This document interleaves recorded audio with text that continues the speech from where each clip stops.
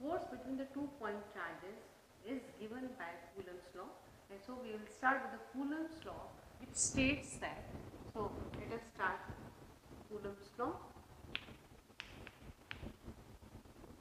It states that if we have 2-point charges Q1 and Q2, then the force between 2-point charges is directly proportional to the product of the two charges, and if we are saying that R is the distance between the two charges, then its force will be inversely proportional to the square of the distance between the two charges.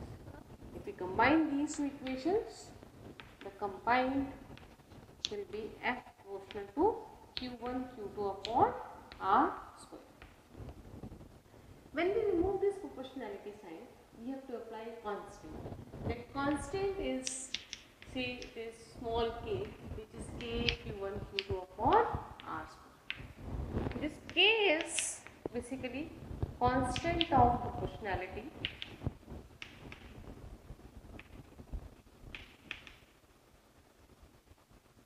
and its value is given by 1 upon 4 pi epsilon naught.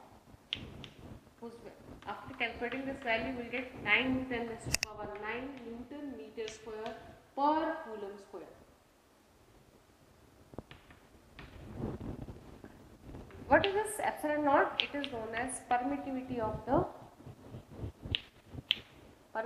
of free space. Basically, it is the effect of the medium when we are calculating the force between the two charges, and its value is 8.85 into 10⁻⁻12 Coulomb square per Newton per meter square. So this is the force between 2-point charges, but the force is a vector quantity, so we must know what is the direction.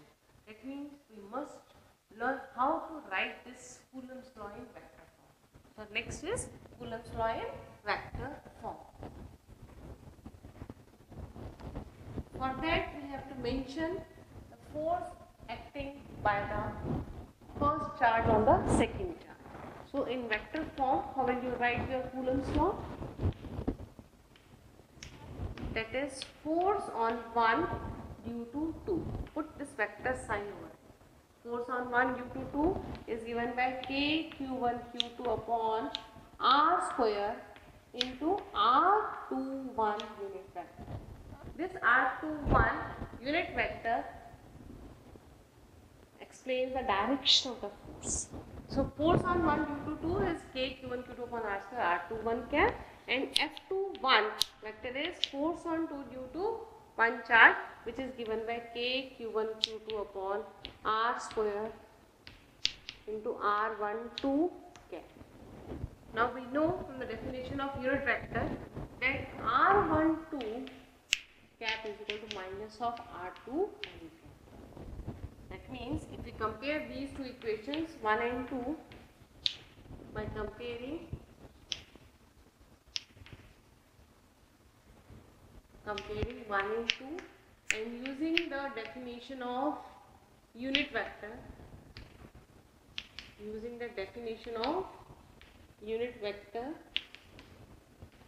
we can conclude that F12 is equal to minus of F21.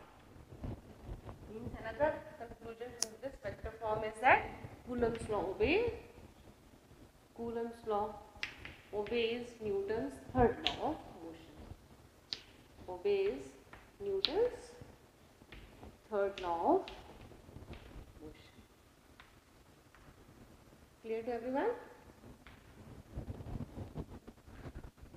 So, what about if we have number of charges kept in a medium? Then force on a given charge due to other charges we can find out using principle of superposition. So next topic is principle of superposition, and the situation is we have now more than 2 charges. Suppose we have Q1, Q2, Q3 and Q0, which is we are going to find out the force on this charge due to 1, 2 and 3 charges. So force on this charge will be obtained by the vector sum of all the forces which are acting on this charge due to other charges and so on. This is known as principle of superposition.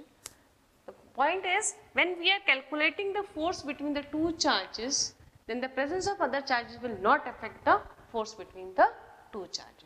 This is the main concept of principle of superposition. We can show this result with the help of a diagram also. Now, this how will you calculate F01, F02, F03 using Coulomb's law?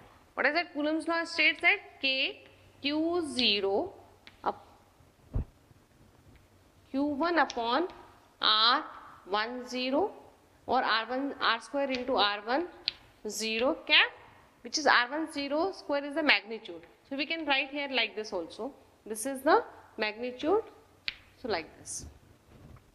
Then Q2 upon R20 square, R20 unit vector plus Q3 upon R30 square into R30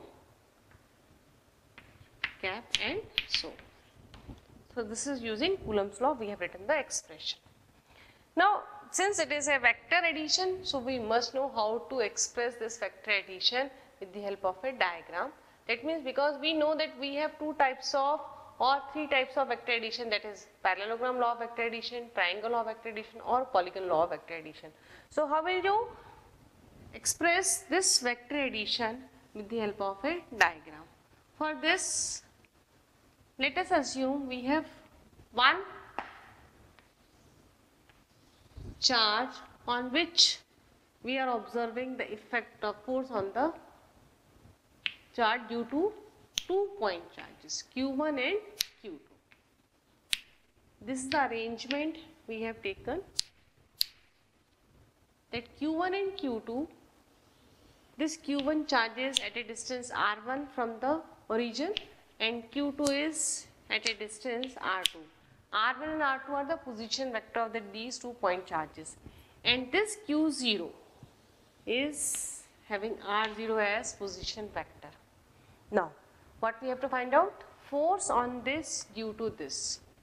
Both are unit charges having same nature, so force on this will be given by this, is given by this direction, F01, repulsion. Force on this due to this will be given by this F02. Both are repulsive charges. The resultant of these two will be obtained by completing the parallelogram. So how will you complete the parallelogram? This is the parallelogram. This is the parallelogram we have completed. Now the diagonal of this parallelogram will give me the resultant of these two forces. So we will write this is what? Resultant of F12. So force on 1, force on this charge due to 1, due to 2. The resultant will be F12. So diagonal of this parallelogram will give us what? Resultant force. This will be more clear if we consider one more example. For this, let us assume 3 point charges which we have kept on an on the vertices of an equilateral triangle Q1, Q2, Q3 having side A. This is the equilateral triangle and the magnitude of all these 3 charges is same, say it is Q. Now the question is how to find out the force on the another charge which is kept at the centroid of the triangle. Centroid is the point of intersection of medians. So, and that charge is say capital Q. So we have to find out the force on this charge due to this charge, due to this charge and due to this charge. So this is Q1, this is Q2 and this is Q3. Now how will you find out? Again using vector addition. So first this force on this due to Q2 will be in this direction, this is F2. Force on this due to this will be in this direction, which is F3, and resultant of these will be in this direction, which is F2, 3, and this F1 will be in this direction. So say it is A point, this is B point, this is C point, and this is say O. So force on this due to 1, force on given charge due to 2, force on given charge due to 3. How will you write it? K Q1 Q2, K Q upon distance OA square into in which direction? It is along AO, along A. Then F2, it will be K Q upon OB square along BO. Then F3, it will be K Q upon OC square along CO.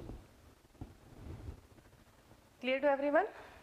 Now since O is the centroid, so magnitude of OA is equal to magnitude of OB is equal to magnitude of OC. Clear? It will be this. So from this 3 expression 1, 2 and 3, what we can conclude? That magnitude of F1 is equal to magnitude of F2 is equal to magnitude of F3. All these magnitude will be same. So let us assume it is F. Magnitude is F.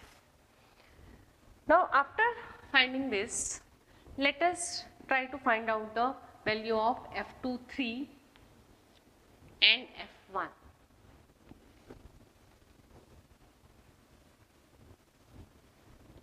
F2, 3 will be what? It will be, the magnitude will be what? Under root F2 square using parallelogram law of vector addition. F2 square, F3 square plus twice of F2, F3 cos 120 degree. This will be what? 120 degree. Clear to everyone? Because this is equilateral triangle. So this will be 120. And magnitude of F2 and F3 is same. We have assumed it is F. So what we can write? It is F square plus twice of F square, and cos 120 is minus 1 by 2. Clear to everyone? So this will be cancelled with this. So it will be what? Under root 2F square minus F square, which is what? Under root F square, and we say it is F. So F23 is magnitude of F23 is also what? F. And F1 magnitude is also F. So if we observe F23 and F1, resultant, now we have to find out the resultant of F23 and F1. It will be what? 0. So resultant of